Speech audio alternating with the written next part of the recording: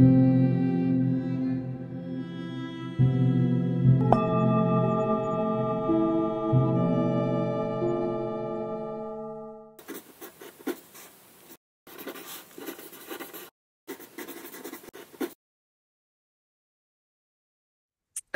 warm welcome to all of our viewers and listeners to the first episode of True Peace in a Pod, a space where Eastern wisdom meets Western living. Your hosts for today will be me, Gail, also known as 50 Sister across my online channels, and I'm coming to you today from sunny southern Portugal. With me, I have Venerable Nick and Venerable Michael, and they're joining you from tropical Thailand. This is a space that we've created for you to find peace and a place for learning. Our aim is to bring like-minded people together to create a community. So sit back, get comfortable, and relax. Our first episode introduces meditation and includes a 10-minute guided meditation.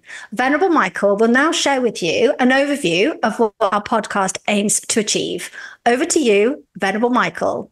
Thank you so much, Gail, for that beautiful introduction, and welcome everyone to True Peace in a Pod. I always smile whenever I say that name because it was a group effort to come up with it, and in addition to being a clever little play on words, I think it really captures what we're hoping that you gain from this podcast, which is true peace that you can integrate into your life. And so the format that it's going to be delivered is typically we're going to start off with a little meditation tip so you understand the fundamentals of this transformative practice. Each month, we're going to give you a new tip to build that foundation for you. And then we'll do a guided meditation, about 10 minutes to feel the benefits of the practice in real time. And then we'll transition into a topic that we have planned for that month. And then after we have a discussion about how you can integrate that specific topic, how to balance your life or how to integrate healthy habits in that specific realm, then we'll go into a little bit of a practical tips about how you can actually integrate those things into your life with a little bit of homework at the end. So for today, it's going to be a little bit different because we're going to take some time to introduce ourselves. So you'll have our backstories and know who we are and where we're from. And then we also, this topic, as Gail had said, will be about meditation specifically. So we'll be addressing some questions that the viewers have submitted. So we're very excited. But with that, Venerable Nick, you want to share some opening statements? Yeah, awesome. Thank you so much. I'm a bit nervous, but also very excited just because to have a new format like this, to have a discussion about healing, about transformation, how to have happiness and peace into your life. It's so exciting. And also, I'm excited to form a new community. People with like-minded individuals wanting to change themselves. It's going to be a fun journey. And the last thing I'm excited about is your transformation. And I know this podcast is about us or highlights us and our story, but it's not about us. It's not about our accomplishments, what we're doing. But for me, it's about you all who are watching. And I want to be able to see your change, your progress, your transformation from day one as we go month to month. So just ready to go on this journey with all of you. So very excited. Thank you. Well, I suppose we ought to introduce ourselves now because we've been speaking to each other for a little while, and some people on my channel will know about both of you, and some of the people on your channel might know about me. I don't know, but it would be a good time now for us to make our personal introductions. So I wanted to tell you about how I came about being online. I started my channel called 50 Sister, and it was to inspire women to make positive change, to be able to transform and thrive. But in 2021, I found myself in a dark place and my mind was in total chaos. I just couldn't stop the noise in my head. And I was looking for a way to quieten my mind and take control of my mental health. It was really that bad. I was really in a dark place. So I searched online, trying to find some inspiration to try and get myself out of the darkness, just a little chink in the darkness. And that's where I found Venerable Nick's YouTube channel. Your YouTube channel, Nick, completely changed my life. And it was a really, really difficult time for me. And you helped me create a peaceful space in my mind and create order in the chaos, because my mind was totally in chaos. So your videos, I watched one, I watched two, I watched all of them. I was a little bit addicted with a beautiful setting and your kind words and your calm ways. You totally transformed the way that I think about everything. So I went through my own transformation. It was a total metamorphosis. And from that darkness came the light. And from the light came a book. And I wrote a book, The Midlife Edit, which was actually to help other women who might find themselves a little bit lost in midlife as well. As lots of women over age 40 can. There's so much change, there's so much turmoil, and it's a time that you need help. And I found help through you. You actually helped me, and I know together we want to help more women. So I had been sharing your channel with my audience, and I had lots of people, oh, what's the channel? What's the channel? And I was sharing your channel with my audience. And then I remember writing to you and just saying, thank you so much for making your videos. They really inspired me. They really changed my life. And I didn't expect a response because I know you're really, really busy, but you responded. And I was just really grateful for that response. But then earlier this year, you reached out to me and you said, how can I help you help more women? And that was amazing. That was just incredible. And between the three of us, Venerable Michael, Venerable Nick, and myself, we talked about hosting retreats all over the world. But of course, that costs money. And I know that we're all quite keen to keep the wisdom free and to share it with as many people as possible. So that's how the podcast came about, is a way for us to shine our light. So that's a little bit about me. And that's a little bit about how we became connected. So I'll hand over to you now, Nick, so you can introduce yourself too. Okay. For myself, I'll just share a backstory. Thank you for that beautiful story, by the way, Gail. I love hearing that. And so excited to be part of your journey. For myself, I grew up in Laos, a small country next to Thailand. I'm the youngest of four boys. At that time, it was a war going on because of communism. Our family got on a boat, tried to flee the country. As we're trying to leave that country, for us, we got caught by the military, got held at gunpoint, and was taken to a refugee camp. So my childhood consisted of living in a refugee camp in Thailand, being taken to a refugee camp in the Philippines, and then eventually coming to America when I was 5 years old. So can you imagine, as a little boy, crying every single day, taken to kindergarten? I'm like, I just want my mommy. I don't know what's happening. And that transition was so traumatic. And it took a year of just crying every single day. But eventually for me, I was able to adapt. And one of the things coming to the United States as an immigrant, as a refugee, that you develop is resilience. And for me, I took that head on. Our family always taught us to be successful, get an education, get a good career. And that's what I did. So I graduated from San Diego State University with a degree in communications. After that, I went to work as a real estate agent selling houses in San Diego, and then eventually made a transition of being going back to school for counseling, working as a licensed marriage and family therapist at a group home, and then eventually transferring to owning my own private practice in Malibu, California, and also working at a drug treatment center in Malibu, California. And besides that, I was also a professional dancer. So hip hop, modern, ballet, just doing everything and pursuing the American dream. And at the top of my career, at the peak and the heights of it, if I were to be honest, for me is I always had this underlying sadness, this underlying emptiness. And I remember one day I was with my coworkers just sitting at lunch, and they told a joke and everyone laughed, including myself. But in that moment, I noticed that, wow, when other people laugh, they have joy in their eyes. Yeah. And if I were to be honest, I I didn't have joy. And that's when I said, wow, how old are you? And you don't know what brings you joy? That's a bit sad. And for me, I just knew in that moment, I had to go answer this question for myself. No one can answer this question for me. And it started my spiritual path. And with that, I said, let me go find the answers. So I got on the plane and became a Buddhist monk. And I haven't looked back ever since. And I'm happy to say that many years later, for me, is when I do laugh, I do feel joy. So it was a long process, but I'm excited to be able to share whatever we've learned on this path. And I'm so excited to be here with Gail, just because I started getting tagged on Instagram from this random woman in Portugal. And I was following your journey for a year or two. And I saw what you were doing, and it was so inspirational.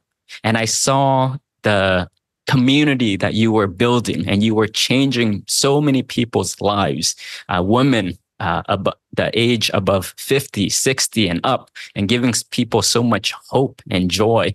And I said, I got to reach out. One, to say congratulations to you. You're doing fantastic and you're a practitioner. And secondly, I wanted to be able to just support you. You're making such a big difference all around the world to so many people. And I said, how do we help you? And how do we support? And fast forward, we're here now with a podcast for all of you to witness together. So thank you. Oh, that's amazing, Nick. I think that the thing that's really important for people to know is that one of the things that I'd thought about in the past when I'd been to Thailand and I had seen monks is that I kind of stupidly assumed that you were born to be a monk and that you were raised as a monk, that it wasn't a calling, and that you were Thai, you were born in Thailand. And so when I heard your story, I was blown away because I thought, he's been a therapist in California. You know, you must have seen some terrible things and heard some terrible things. And so it's not like you're coming at it from in the temple and you haven't left your village. This is, you have been there and you've lived it and you've heard it. And then you've seen the bigger picture of you could actually help more people solve their problems through the wisdom that you have. So I'm really glad I found you, and I'm really glad that you found your calling. Oh, likewise. Thank you. All right. I guess now it's my turn to introduce myself and give you all a little insight about how I entered into the picture. Before I do that, I do want to put out a little disclaimer that due to the short nature of time that we have to share our story, there are some things that I will highlight or emphasize that are specific turning points in my life before I became a monk that are kind of ridden with conflict. But I don't want that to overshadow the reality of the deep gratitude I have for the beautiful life that my family was able to give me growing up and the support that they showed me and continue to show me. So for mom and dad out there, sending a very appreciative thank you for everything. So with that wholesome note out of the way, let me dive into the suffering.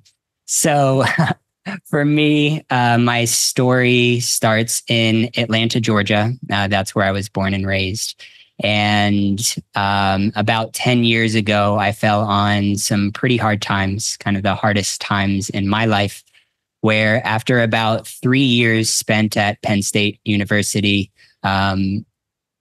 I really found myself entrapped in this hedonistic lifestyle where I was doing a bit more partying than studying. And that led to a lot of self-destructive, unhealthy habits and shallow relationships and just finding myself in a very dark place. And eventually I had to come back in state as I was wasting time and money. And at that point in my life, I really felt like a failure, and that not only had I wasted the last 3 years of my life, but my entire life up to that point had been spent just coasting and doing what was expected of me and just following along. And I never took the time to figure out, who am I? what do I value? What is my nature? And how do I live a fulfilling, wise, aligned, peaceful life? And all the while, as I was coasting along, I needed to self-medicate myself because of my own self-betrayal. And this led to me spiraling to a very deep depression for about 6 months. And definitely the darkest point in my life. But luckily, with the support of my family and a therapist, I was able to gain back some self-worth and start working again. Unfortunately, made not such a good decision and started to work at a bar. And so all of my bad habits came back with a passion. And this really took its toll on my relationship with my family. And I was, if I were to be honest, quite a toxic presence in the household, not very respectful of their rules. And so in probably one of the most important and significant parenting moves that my dad ever made, he set some strong boundaries and said, you no longer can live here. You need to find somewhere else to stay. You need to take out loans, go back to school. And whenever you're not in school, you need to be working, and you need to do this or else you have to give back your car. So for me, kind of forced into this plan A, so to speak, that without much of another option I had to take while I figured out a plan B. And for me, I recognized in that moment that I wasn't a kid anymore, and it was time to take responsibility for my life and my own discontent. And in my search for a plan B, I found a meditation center close to my house, started practicing meditation, and shortly after found out about the opportunity to become a monk in Thailand. And immediately I knew that this is what I have to do. My bad habits are too deeply entrenched into my life, and they're so wrapped up in this context that I'm in that I need to extract myself from this context. I need to put myself in a new context where I have wise individuals who can guide me towards releasing those things that no longer serve me and cultivating more wisdom and self-awareness. So for me, it took me about 2 years to prepare financially and otherwise for this journey. And in that time, I dropped out of school, paid back my loans, moved back in with my parents, saved up a lot of money, repaired my relationships with them, and got ready for what I thought would be a 3-month stay in the monastery. Because I figured, sure, 3 months is enough time for me to unravel a lifetime of bad habits and become enlightened.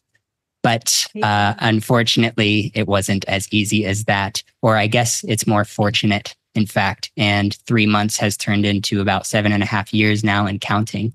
And ultimately, what I found in the monastery was myself. And it gave me the space to peel back the layers of conditioning of who I thought I was, of who other people told me I was, and get down to my true nature and how do I live a life in alignment with that. And in that process, I met Venerable Nick here in the monastery. We started writing books, making resources together to serve as practical guides for healing and self-development that combines the ancient wisdom from the monastery to solve modern problems using mental health modalities as well. And for us, we want to make it as universal as possible and to go on that journey to kind of alchemize that darkness in our life and create light for others has been one of the most fulfilling things I ever could have imagined doing. And for me, it's an absolute honor. It has been to support from the background, seeing everything behind the scenes. And now I'm in front of the scenes and I'm a bit nervous, to be honest. This is going from internet anonymity to walking with the YouTube titans overnight. So a little bit nervous to be in front of such a potentially large audience. But for me, I'm also very excited. I'm humbled. I'm honored. And hopefully the things that we share will be helpful for the audience. So that's my story. Oh, thank you for yours. I didn't know any of that. Venerable Michael, I didn't know any of that. And I think what's evident is that we've all been to a dark place at some point in our life, and we found the light, however we found that light to guide our way. And then instead of keeping it to ourselves, we're now sharing it with others. And I think that's really, really important, because a lot of people find the light and then they want to charge for training courses and things like that. But we want to make all of this wisdom available to everybody. So thank you for sharing your story. I didn't know any of that. And your father, obviously, it was tough at the time, but he obviously made the right choice. So 7.5 years, that's incredible. And how long have you been a monk as well, Venerable Nick? When am I going? 6.5? Yeah. Yeah, 6.5 years. Amazing. And you both had a calling. It was an inner feeling. Was it something you saw, something you heard, or something you felt that made you drawn to becoming a monk? I think it was a desperation. And also it was just time. And for myself, I just knew that habits repeat, patterns repeat. The details will change, but I said, I'm ready to fix this now. Take me through whatever depths you need to take me into. Challenge me however you need to challenge me. Clear what we ever need to. Let's do it now. Because I'm so tired of this. I don't want to repeat. And with that, I said, it's now or never. And I don't want a small change, but I want a transformation. And transformation means I need to let go and just dive 100% in. Yeah. And I would echo that sentiment, is that really I just knew that I didn't know what was going to come of this, but I just knew that I'd never given myself the space to discover who I am. And I think oftentimes we just are in this rush to check off all the check boxes. It's like, okay, I go to school, then I go to college, then I get a job, and then I get a girlfriend, then I get we get married, we have kids, we get the house with the white picket fence. And where in there is the time to discover who you really are? And for me, I just knew that because of the depth of the suffering that I felt, is I wasn't going to try to hope to find it sometime later down the line.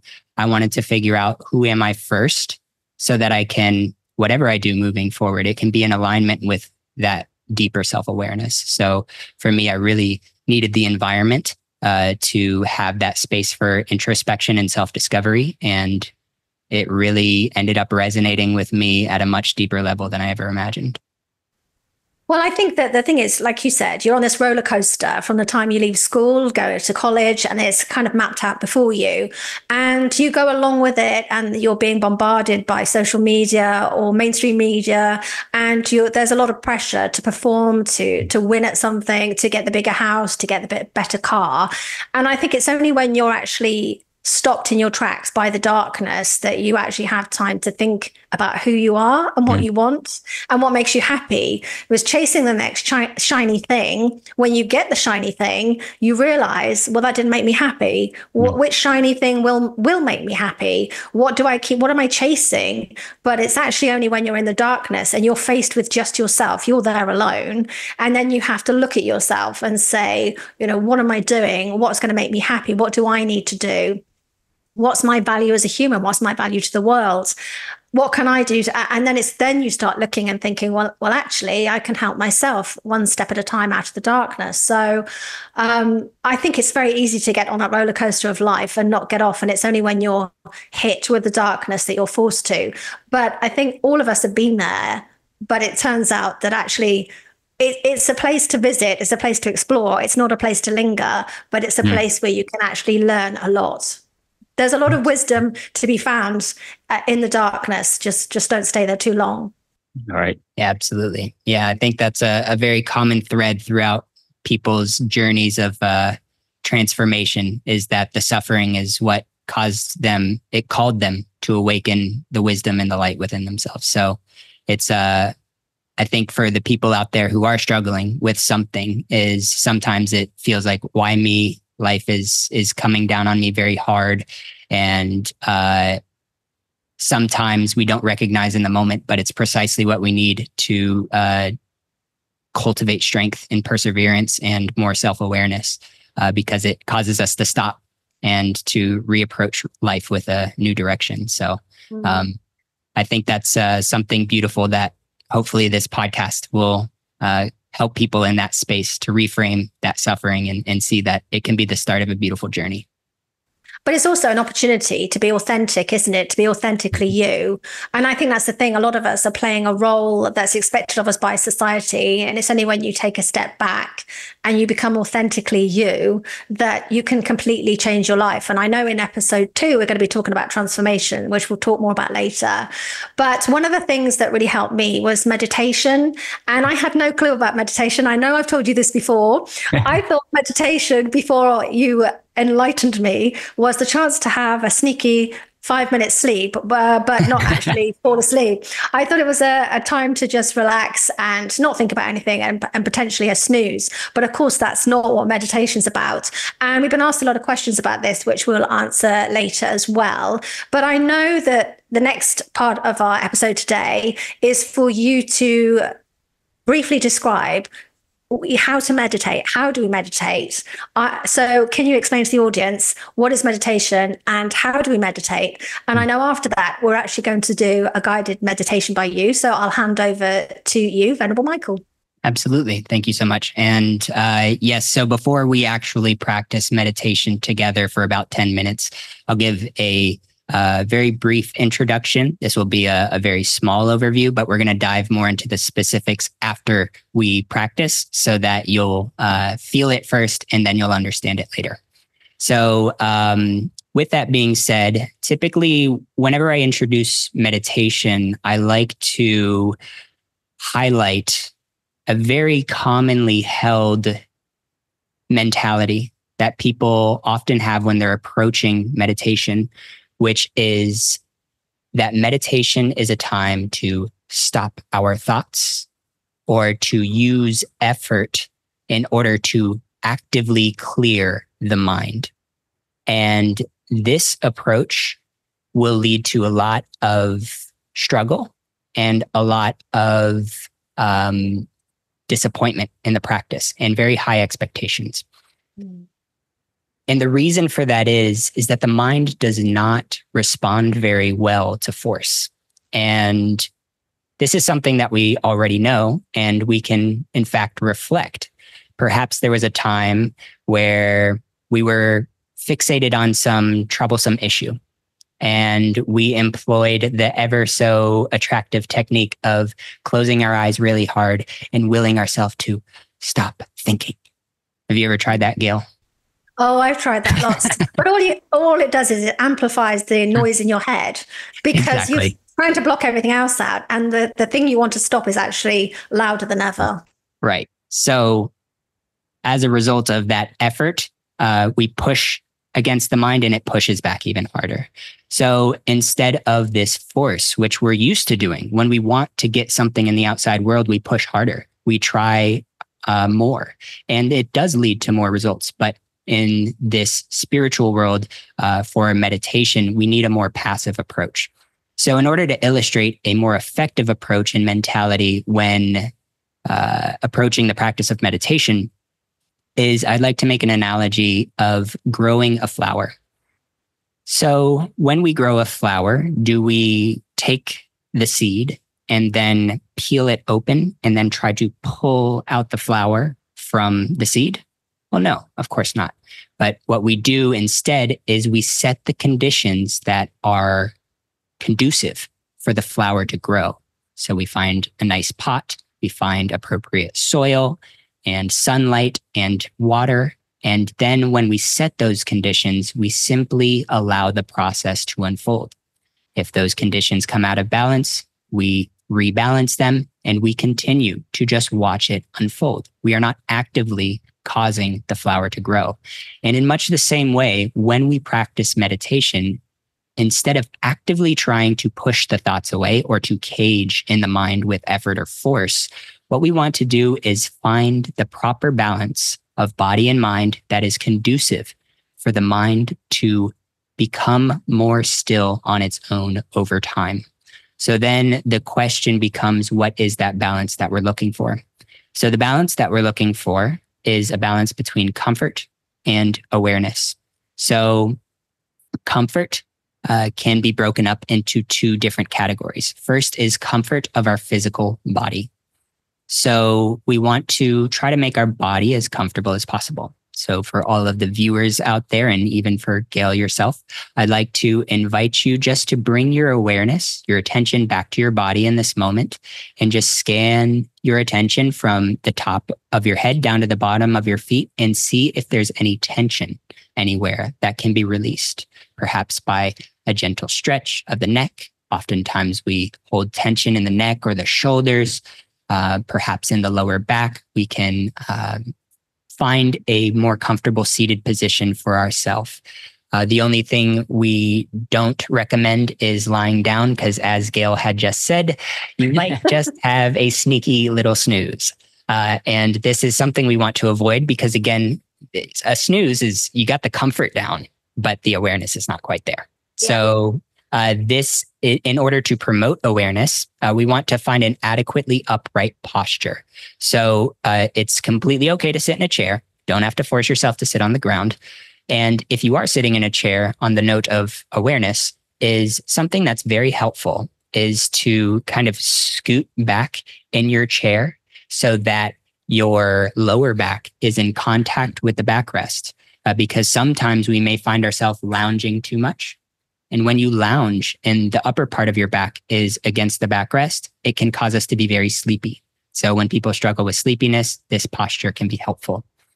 So those are just some very basic ways of creating comfort of the body. And then the next thing we want to create is comfort of the mind. So one helpful mentality with meditation is treating meditation as a mental vacation. Like you're going to your favorite place to relax in the world, whether that's on the beach, whether that's by a river, somewhere in nature where you're all alone and it's a beautiful day. No matter what happened before the meditation, no matter what happens after, in this moment, nothing in the world matters, and we just let it all go and we just allow the mind to rest. And that word rest is very important, is because oftentimes we are trying to achieve something when we approach meditation with, I want to clear my mind. I want to have no thoughts. That is focusing on an outcome, but we want to focus on the process. And the process is about creating that condition of comfort of body and mind and balancing it with awareness. So again, this mental vacation is a helpful concept. The next concept I want to share that is helpful to create the appropriate level of mental comfort is to this concept of neutrality. So no matter what comes up in your meditation, in your field of awareness while you are practicing, whether that's a sound from the outside world, whether that's a sensation inside of your body, a mental image inside of your mind, or your own remaining mental activity via thoughts or emotions, whenever you notice that the mind has strayed to these things, first and foremost, we must know that this is normal and natural and not an indicator that you're doing anything wrong. Because a lot of times when people notice their mind strays, they're like, oh, I wasn't even meditating. This is not the case. The mind will wander, the mind will get distracted. And it's very common for frustration or agitation to arise when we notice that. But again, instead of just like pulling the mind back very quickly and frustrated, what we do is we come back to that mental vacation mindset. It's okay. It's normal. Every time you notice, just a little exhale, a little smile. Remember, we're on the beach. We're just relaxing. We're just resting. It's not that serious. We're not trying to achieve anything. And every time the mind strays, we just bring it back. We reconnect with a very light, gentle awareness. And if you know a meditation tool, such as focusing on the breath or a mantra or something else you know, then you can bring it back to that. But if you don't know anything, then you can just bring your attention back to the sound of my voice when we're guiding the meditation. So this is the process of meditation. This is the balance we're looking for. Don't worry so much about a thoughtless mental space. Don't worry so much if the mind wanders. It's normal. It's natural. It'll probably happen. And when it does, we just relax and come back to that state of rest and that mental vacation. So with that, want to try some meditation together, Gail? I'd love to, because we had so many questions, which I know we're going to answer I've got lots of questions. So yes, please, I would love you to do a guided meditation. And I want people to know that our plan for this series is that it's kind of a building up of lessons, isn't it? And of course, the most fundamental lesson for me is to quieten my mind and to meditate. So please take it away and teach us how to meditate. Awesome. All right. So with that, I would like to invite everyone, wherever you are, unless you're driving or somewhere where you should not be closing your eyes. If you are in a safe place, make sure to find a comfortable seated position for yourself. Adjust your body as much as you need to. Again, bring your awareness back to your physicality. Scan it through. No need to rush into being completely physically still, but just slowly settle in to that comfortable seated position, and we will start our meditation together.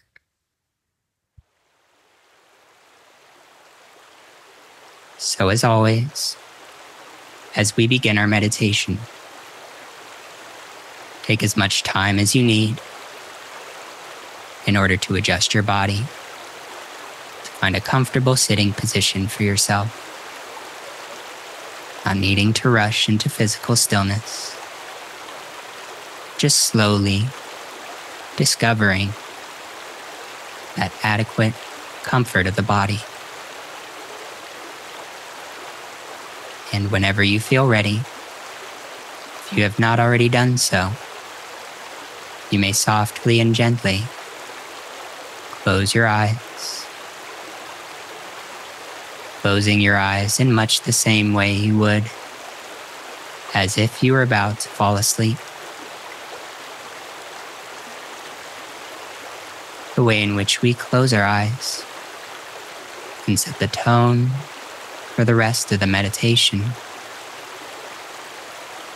So we make sure that if we feel any tension, heaviness, or pressure within the eyelids, that we take a moment to open the eyes once more, allowing that discomfort to fade away, before closing the eyes again as softly and as gently as possible, almost as if your eyelids were barely even touching.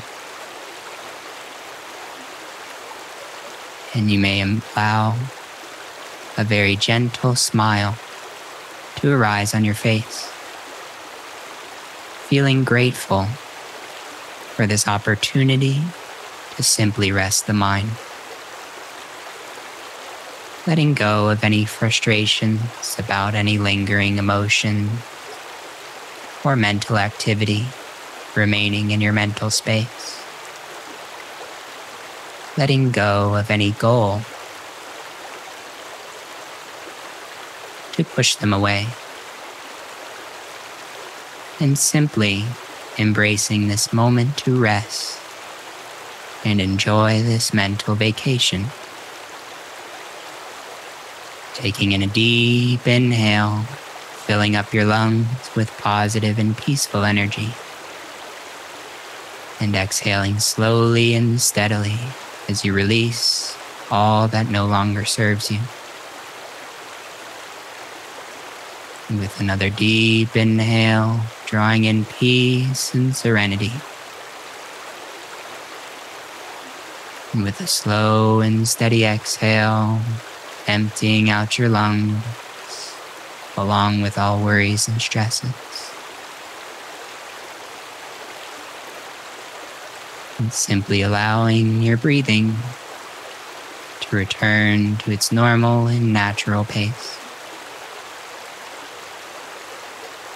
Remembering that no matter what comes up into your field of awareness, whether that's sounds or distractions from the outside world, sensations within your body, images within your mind, or your own remaining thoughts or emotions, whenever we notice, we simply exhale any tension that arises, we smile and return our mind to that state of rest.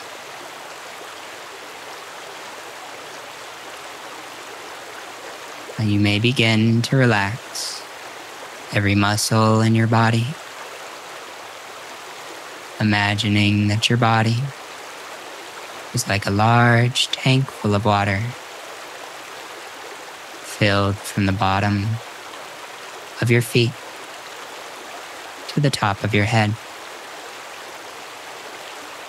And slowly that water begins to drain. And with it, so does all the tension inside your body. Starting with the muscles in your forehead, allowing them to relax and loosen. Feeling all lines of tension unraveling and releasing. As this relaxation spreads down the muscles in your eyebrow, down the sides of your temple, down into all the muscles in your eyes and eyelids,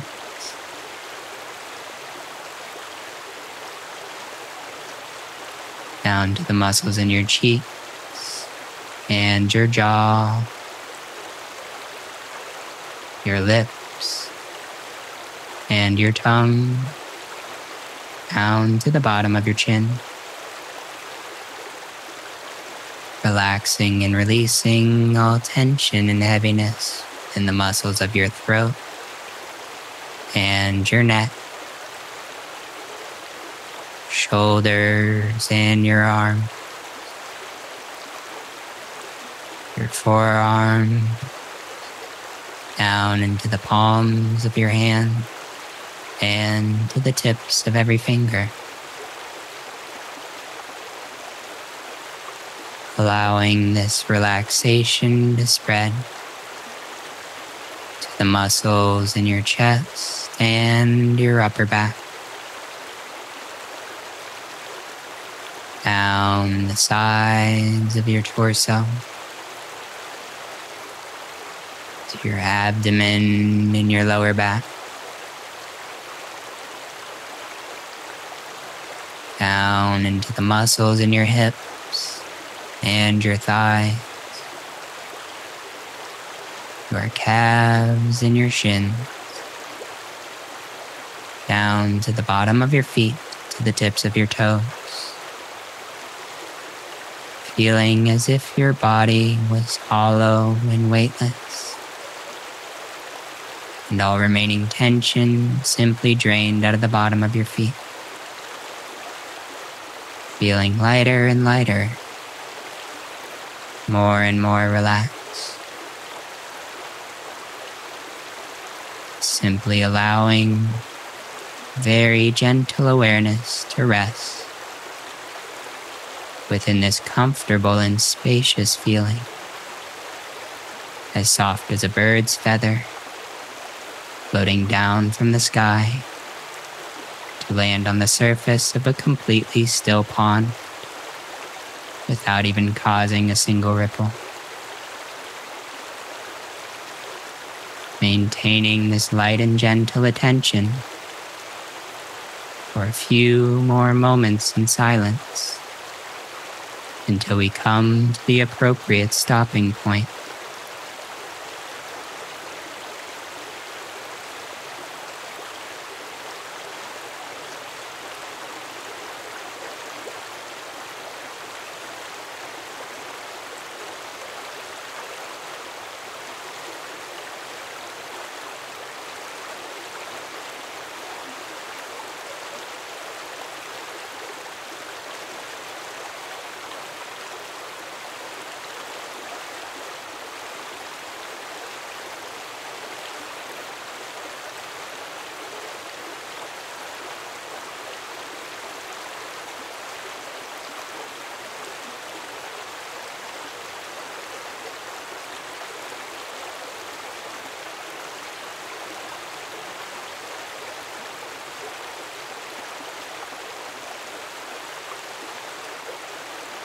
Maintain a very light and gentle attention with this comfortable feeling.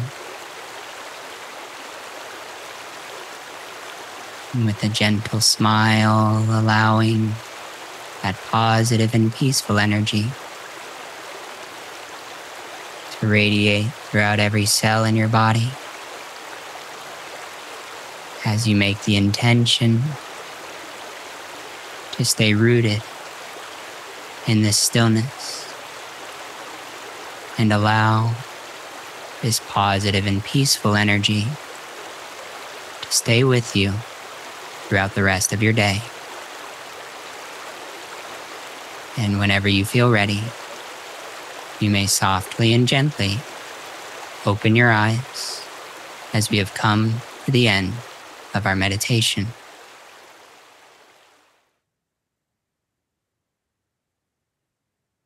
How was that, Gail? That was amazing. I actually forgot. We were recording a podcast.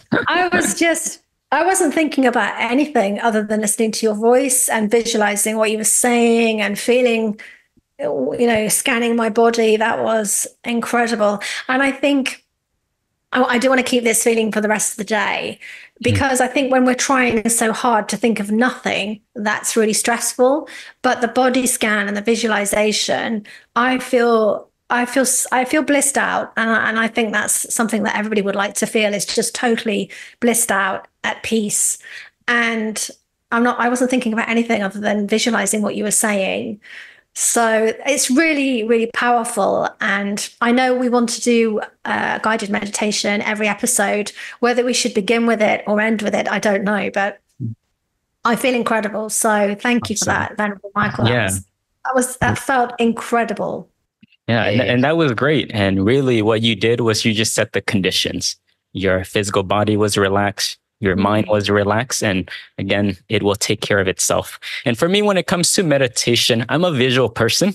So I need like simple analogies. So for me, I brought props today. Well done. Yes. So to understand meditation, I feel like this can be helpful, what we just did together. But what I'm holding is just a cup, and inside is just clear water. And for this represents our mind, and our mind is bright and clear. And if you were to look through it, you can see right through it. It's not polluted or anything. That's how it starts. But for us as humans, we got to go to work. We got to make a living. We have relationships to tend to. And what happens every time that we engage with our five senses and we use it, our sight, our smell, our taste, our touch, what happens is it clouds the mind. It's like we're adding dirt. Imagine every time you see, look at all your social media posts. When you see that, it logs into your mind. It makes it a bit more dirty, and it adds some pollutants.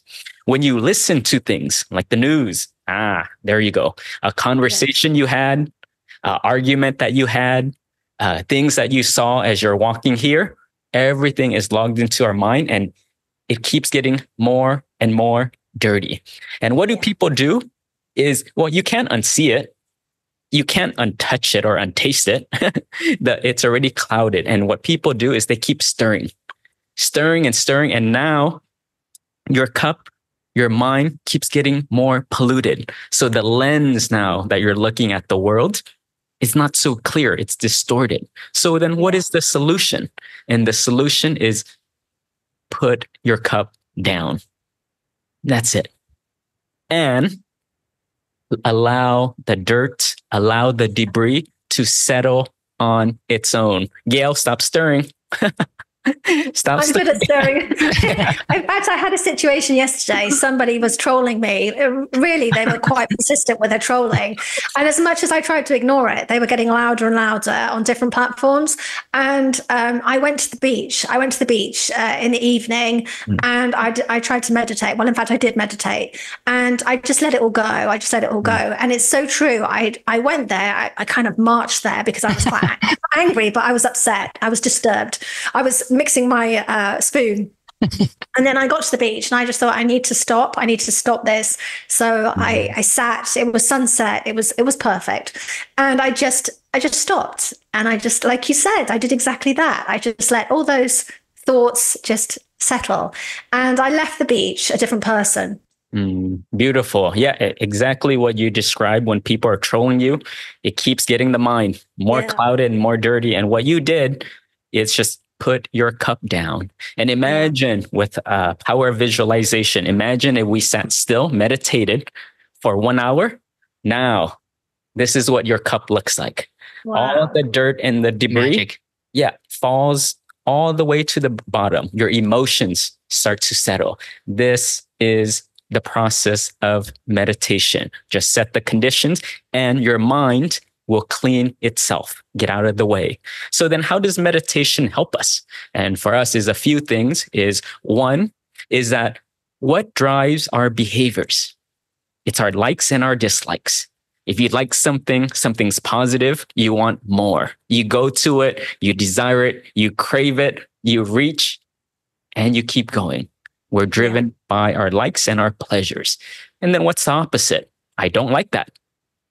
This is a thing that is not pleasurable to me. So we run away, we reject it, and we push. So our whole lives as humans, this is what we do. If we like it, we go towards it. If we dislike it, we run away. And now it distorts our behaviors. And what meditation is trying to teach us is see things as they really are.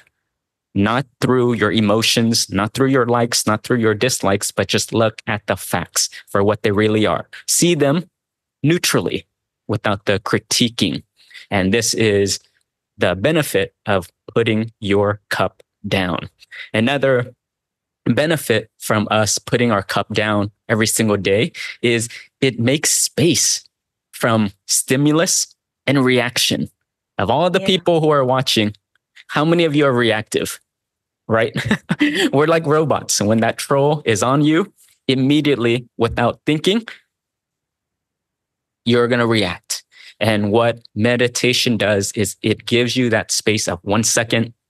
Imagine 5 seconds, 30 seconds, 1 minute when you're in heavy traffic and someone cuts you off. Right there. A trained mind would have 5 seconds, 10 seconds, 15 seconds more. And this is the benefit that will start to show up. And also a last thing that comes to my mind is a lot of people are goal driven and focused, and we're trying to be productive, which is great. Go do your thing, go achieve your goal. However, you may be going fast, but in the wrong direction. So for us, it's slow down, people. Slow down, because if you're going fast, it may take you more time because you're making more mistakes. You're going the wrong direction. So for us, it's slow down, get clear. What is your intention? What are you trying to do? What kind of life are you trying to live? Who are you trying to become? And when we can slow down, you actually will go faster. So one of the things that our master teaches us in the monasteries, what is the key to success? What is the secret ingredient to success? And the answer is stillness is the key to success. Stillness of mind is key to success. When your mind is bright and clear and neutral, it will help to propel you and your life forward. So I hope this analogy of the glass of water really resonates with you. Very easy and simple. How does that sound to you, Gail? No, I really liked it. One of the things, Venerable Nick, that I wanted to bring up was something you said in one of your recent videos, which is don't ignore your problems, visualize your problems, but then in front of you, but then let them drop to the floor.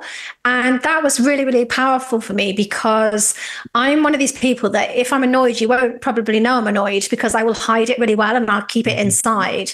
But of course, I haven't dealt with that. I'm holding on to it. I'm holding on to that anger or resentment or whatever the emotion is, and it wouldn't be a positive one. I'm holding on to it, and I'm internalizing it. And when I heard you say that, I thought, oh my goodness, that is because I'm a visual person too. So I imagine all my problems in front of me, and then I let them fall to the floor. And that fits with your glass analogy, which is just let them settle. So if I get a troll that annoys me, instead of holding on to it and resenting the amount of time that they're taking in my brain, I can just, okay, they're there, just walk past them, let them fall away.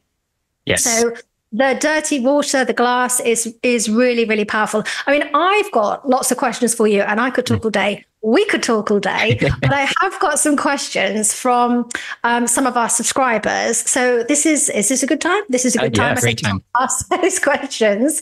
And we may have covered some of these topics already during the meditation part explanation. But the first one is quieten the mind. And this is from @TM-NW7BN. Wow. It says, hi, over the years, I have tried so many times to meditate. I have spent 5 minutes every day sitting in a quiet place, eyes closed.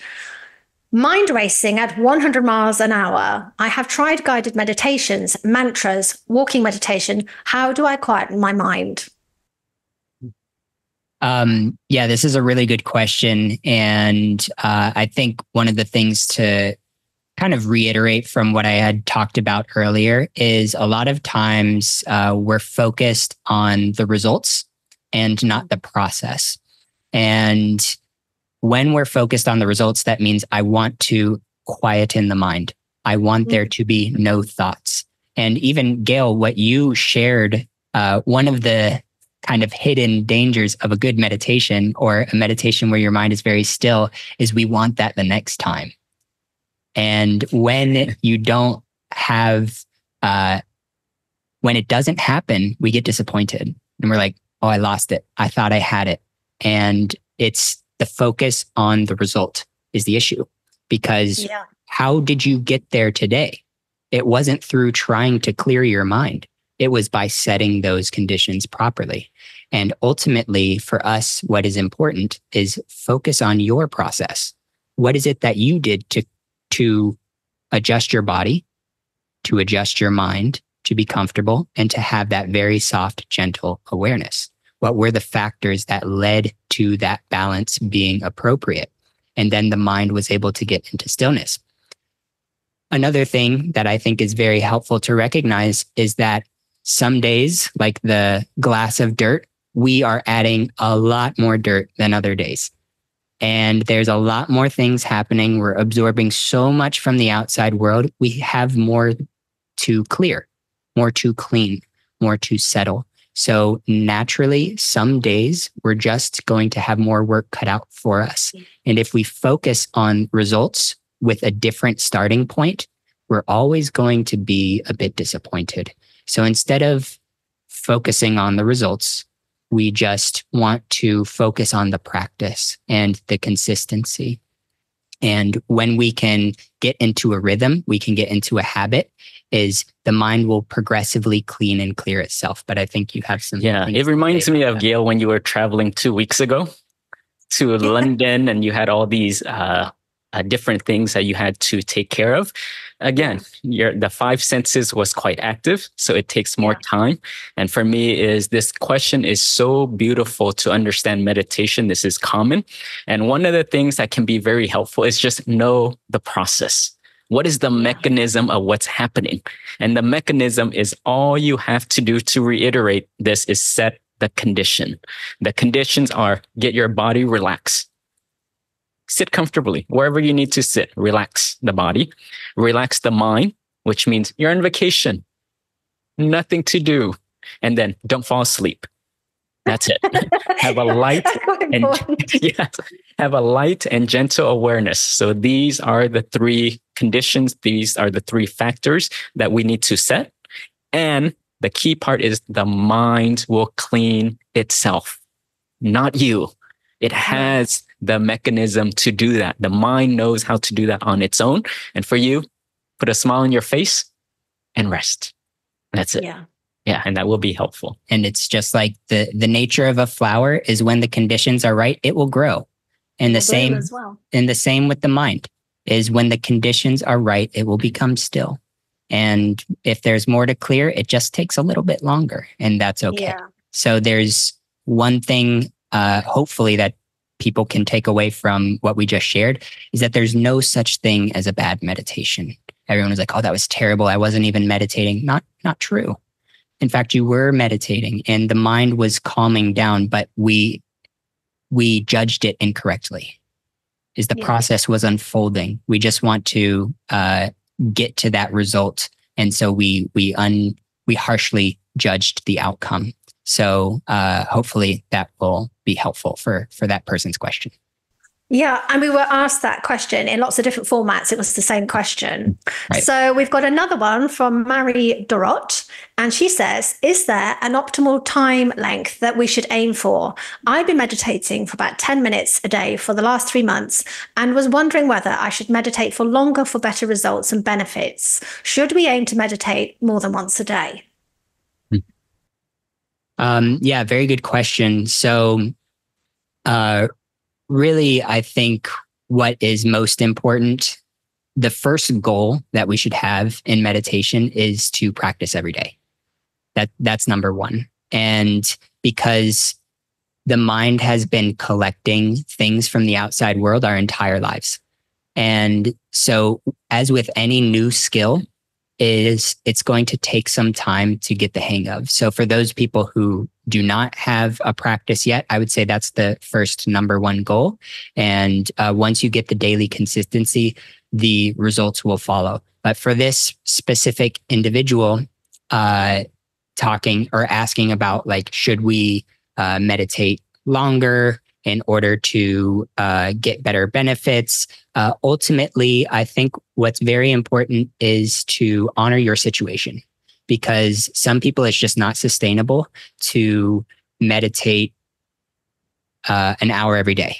It's just too much for them and they can't sustainably maintain it over time. The most important thing is the maintenance of it.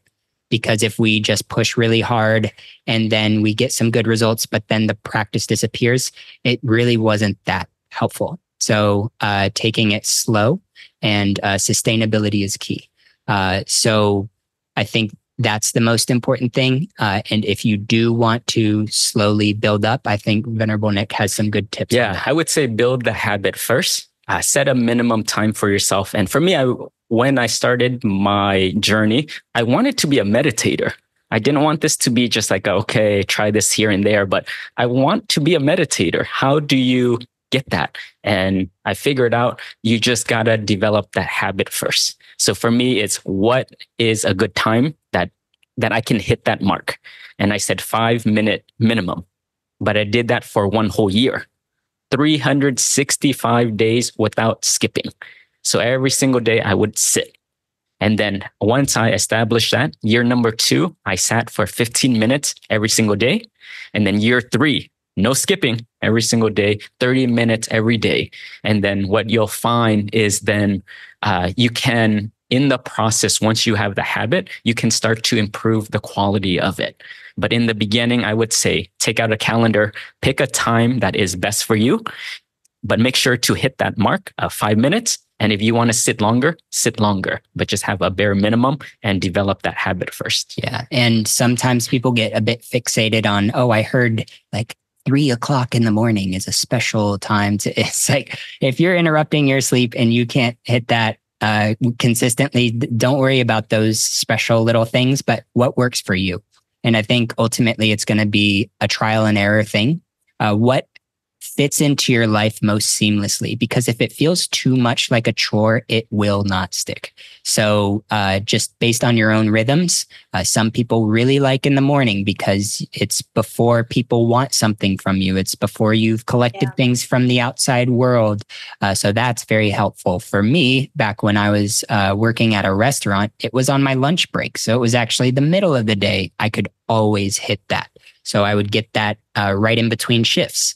So some people it's at night, depends on your energy. When are you most awake? When is your mind a bit more ready to become still? So it's a matter of trial and error, and you will find what works best for you. So don't get too attached about what you hear about this is the best time or you must do it here or there. But experiment and you'll figure out what works for you. Well, we've actually just answered the next question, which was from Lindsay-BM1MT. And she said, are there peak times of the day when meditation is most effective for mind, body, and soul? But we've just covered that. So I'm going to go on to the next one, which is from Kirsty McCulloch. And she says, so my inquiry is advice around inspiration, motivation, and continuity of practice. She's looking for those things. I mean, she should follow your channel for starters. But that's Number one. Number one, follow Venerable Nick and Venerable Michael. But that was from Kirsty. Have you got any advice for her? Yeah, I love this question so much. Yes. When it comes to inspiration and motivation, how do I really keep this practice going and make it become part of my lifestyle? And for me, as Buddhist monks, we meet so many people, and even as a therapist before, people who are suffering. And a lot of people struggle with lack of confidence, lack of respect for the self. They don't trust themselves. And how did this come about? And for me, is how this came about is because many times we betray ourselves. We say we're going to do this. We set a goal for ourselves, and then we don't keep it. Today I'm going to work out. No, you won't. Today I'm going to eat healthy. No, you won't. And because of this incongruency, because we keep betraying ourselves, we keep selling ourselves out. For me, is use meditation as a training tool to get more congruent, to learn how to trust yourself. What you're doing is you're setting a time for yourself. Today, I'm going to practice meditation 2 minutes, 3 minutes, 5 minutes. It doesn't matter. Pick a time and follow through and finish it.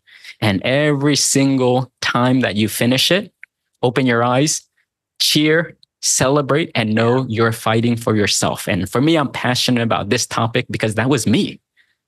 I was the guy that kept selling himself out. I was the guy that didn't keep his word. And I didn't trust me. And I said, I need a tool. I have so many big goals and dreams.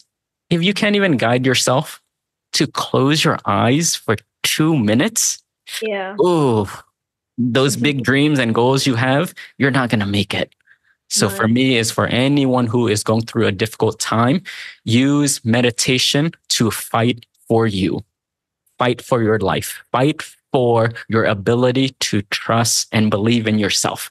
But I feel like this is bigger than that, where you use meditation to get to know yourself better, build that trust, build that confidence, build that respect in yourself.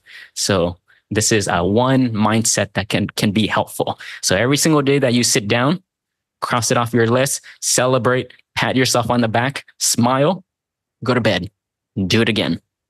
Yeah. Well, I think it's very. Oh, sorry. You carry on. Yeah. Just to build off of that concept, I think this is very key because really is a lot of times when we're not succeeding at something that we want to do, it's because we don't have like personal integrity.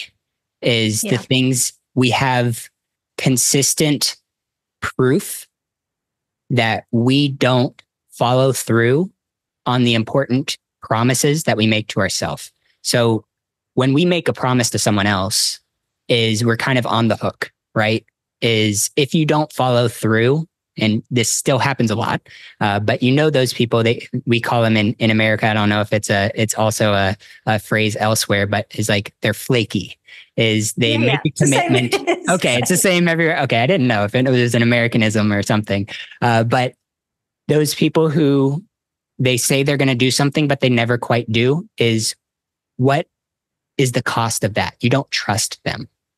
You don't trust someone who says they're going to do something and they don't do it. So it burdens and strains a relationship.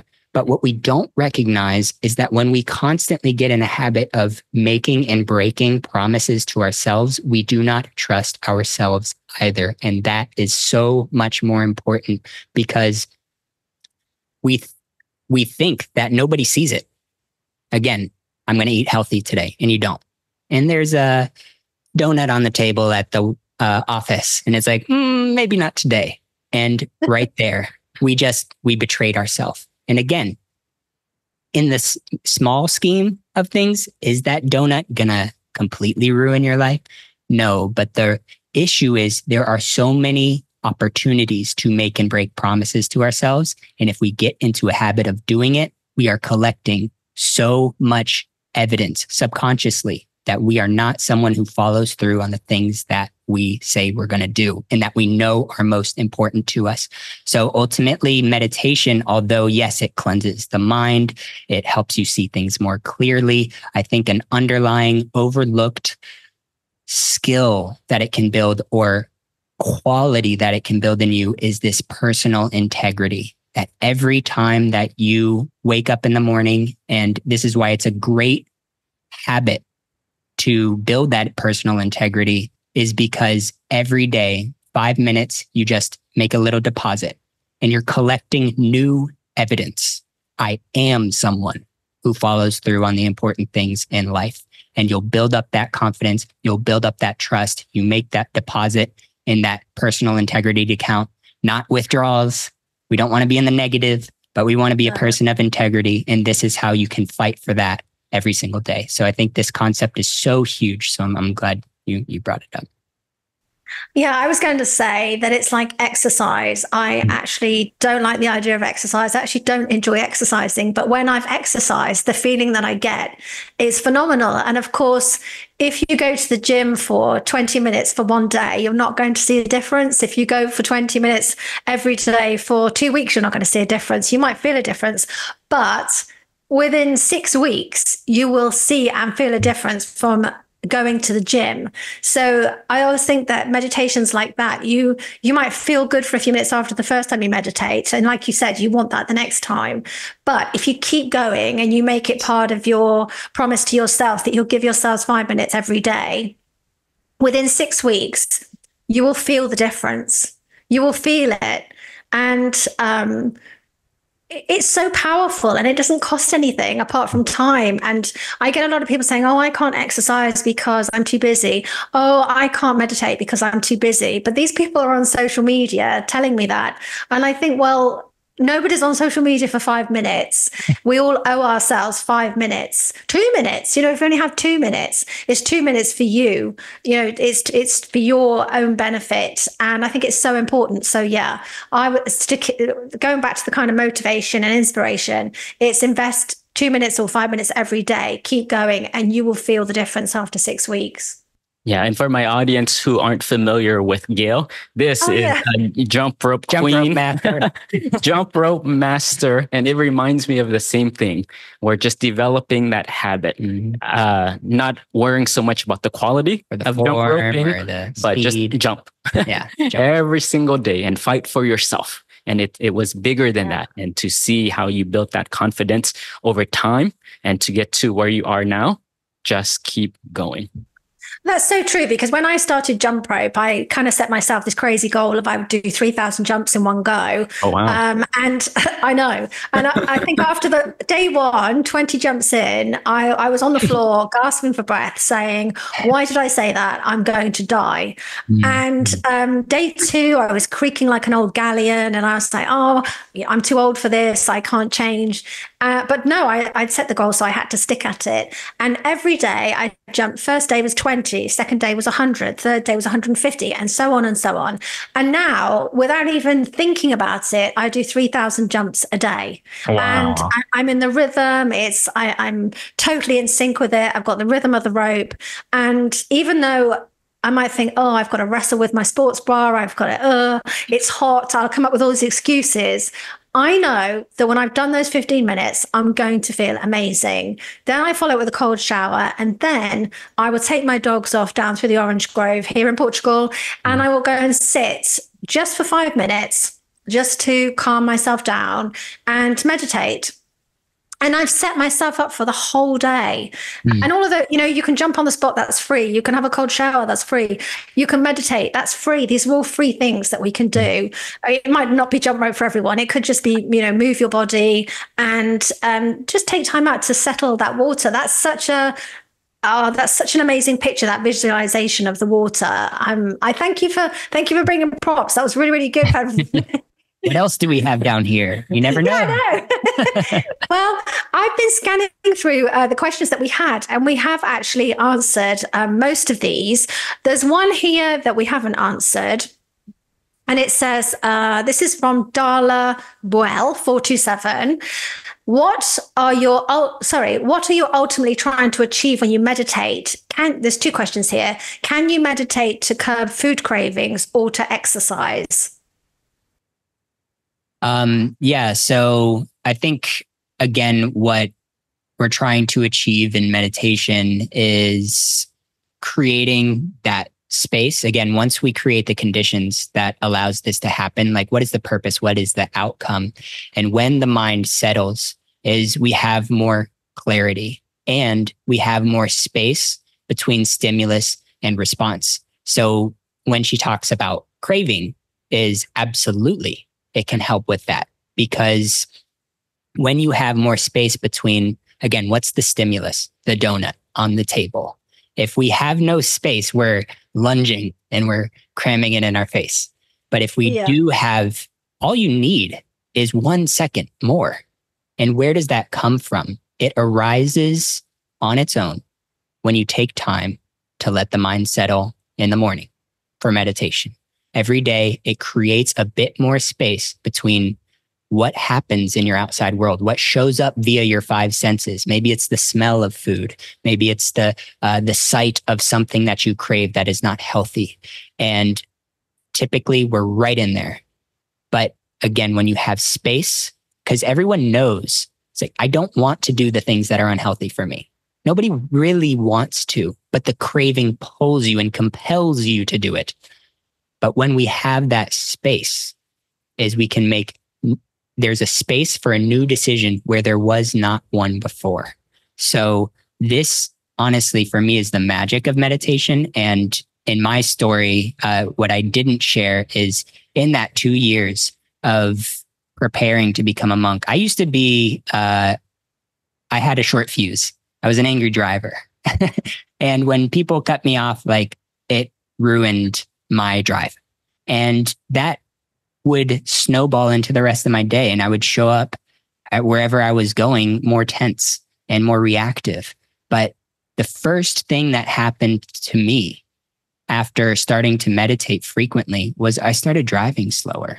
When people cut me off, there was that initial, and then there was a release. And that little space, I wasn't like actively, I didn't tape up reminders, don't get mad in traffic. It was just that because I practiced that meditation, there was a bit more space. So those compulsions of what happens in the outside world, there was more space for me to respond with wisdom as opposed to react with emotion. So yes, definitely it can help with that. Yeah. And same thing with the physical body. What is the goal of exercise, eating healthy? All of the things we're doing is for health, just to get your physical body as healthy as possible. And the same thing for the mind. And meditation, what is the goal? Get your mind as bright, as clear as possible. What people forget is that the mind is naturally luminous. It's bright, it's positive, it's motivated, it sees the good, that's its nature. But for us is with our interaction with the world, then it starts to get more clouded by our desires, clouded by our wants, clouded by our emotions, our ways of critiquing things. So for us, is meditation is just simply setting the condition for the mind to clean itself. When the mind is bright, the work that you're going to do and the life you're going to live is going to be truly remarkable. Well, actually, you made me laugh, Venerable Michael, when you said you drove slower. It's the same for me, because I'm like driving Miss Daisy in my little old Renault. Whereas I used to try to drive everywhere, kind of flat out, get there as fast as I can. Right, I'm just like a little old lady now with my handbag on the dashboard, just tooling along, because I'm not in a rush to be anywhere, because I don't need to get there quicker. I want to enjoy the journey. So you made me laugh, because actually I think my average speed has gone down considerably. That's good. We need more little Miss Daisies in traffic, not NASCAR racers. We definitely do. Yeah. Now, that's the end of the questions. We've answered all of them. But I know that you, Venerable Michael, have got a exercise that you wanted to share with the audience that they can do between this episode and the next episode. So do you want to tell us a bit about that? Yeah, absolutely. So I think we'll try to do this at the end of every episode is give you some actionable steps to take all of the theory, because we threw a lot of concepts at you. And how do you take what you've learned today and put it into practice to integrate it into your life in order to feel the benefits? So my challenge to all of you, Homework. we have some homework and we will be checking. You will get in trouble if you don't submit it, is to, for the next 30 days until we meet again, is to practice meditation every day. Now, I know that sounds very difficult, but we're going to eliminate all of your excuses with many resources that I'll share about right now. First, I'm sure we'll probably put it in the description or something like that. Is we'll have habit trackers that we've created for you so that you can print it out, put it up on your wall and check it off every day, feeling proud of yourself, building up that personal integrity account. And we also have a very simple 10-step to-do list that will help you figure out, what do I need to do? Where do I sit? When do I sit? What do I listen to? What do I sit on? It will talk about all of those things to make it very clear what you need to do. We also just recently finished our meditation app. We'll keep updating it into the future, but we're very excited about it. Maybe we'll pop it up on the screen in post-production. But it's going to be, it'll have different aspects of it that'll be very helpful for you. One is that we'll have a daily meditation that will populate automatically. It will kind of randomize the different meditations that we have. It'll have a daily wisdom quote to inspire you. It also has a library that is going to be categorized, some focused on meditations that are focused on helping you overcome troublesome emotions like anxiety, anger, stress, sadness, some that are for morning meditation, some that are general grounding, and others that help you sleep. So all of these are going to be under 15 minutes. So from 1 to 15 minutes. So for those of you, again, who say, I don't have time to meditate, we eliminate that because you definitely have at least 1 minute. And now you have guidance that will help you through that. And then last but not least, for those of you who want to take it even a step further and you really want to understand the theory and about any obstacles that you face, what do? I want to learn deeper. We created a meditation retreat that can be done at home. It's video led. And there's a 1-day retreat and there's a 3-day retreat. You can do it by yourself or with friends. Or you can just consume the videos at your own leisure to learn the basics, the fundamentals of meditation, how to position your body, how to support it with bolsters, what you can sit on, many different things about all the fundamentals and all the questions you'll have about meditation. And we will provide all of those things for you in the description. Last but not least, I would like to encourage you all to share your journey in the comments maybe. And for those of you who are going to make that commitment, maybe you can check in once a week and come back to your comment and share, what did you learn? What things were helpful or effective for you? What obstacles did you face and solutions that you overcame those obstacles? So this way we can create a very supportive community in the comment section so that you're not only learning from the things that we share, but you're learning from each other. So that's my little homework assignment and the resources that we have to support you on that journey. So. Yeah, thank you. For me, I'm pumped. I'm so excited because whatever has happened in the past before, remove it. You haven't been exercising, you haven't been meditating. It doesn't apply anymore. Let's start fresh. As a community, as a group now, let's fight for ourselves. Pick a time that you can sit. And once you sit, celebrate and start. And this will be the foundation. This will be the beginning for your transformation. And throughout the months, we're going to go bit by bit. Just take something that helps your life. But I feel like this is a great foundation for you to start on. And we'll keep building and growing and changing together. Brilliant. Thank you both so much. And I want to thank everybody for joining us on this journey through Eastern wisdom meeting the Western lifestyle. And that was episode 1. And for episode 2, we're going to be doing transformation. So stay tuned for that. Don't forget to subscribe to my channel, Venerable Nick's channel. And together we can build this amazing community for peace and supporting each other, like you said, definitely in the comments. So if you're not subscribed to me, subscribe to me. If not subscribed to Venerable Nick, subscribe to Venerable Nick. And now it's time for us to sign off. We've been a long time, but I think every minute was worthwhile, and it's great value to all of the subscribers and listeners. So I'll hand over to you, Michael, Venerable can't speak. I'll hand over to you, Venerable Michael, for our sign off. It's okay. Venerable is a big word, 4 syllables. It is venerable. It's a mouthful. That's why we condense it to Ven. You can just Ven, Michael, is a bit easier. But yeah, thank you, Gail. And thank you for everyone for joining us. It's really been a pleasure. And we're looking forward to this series and continuing to provide value for you. So until next time, may you all be happy, healthy, wealthy, and well-balanced in every area of your lives. May your mind be pure and bright. And may that inner radiance shine outwards to make the world around you a better place and a brighter place. Thank you for stopping by, and have a beautiful day. Hey, thank you, everyone. Thank you.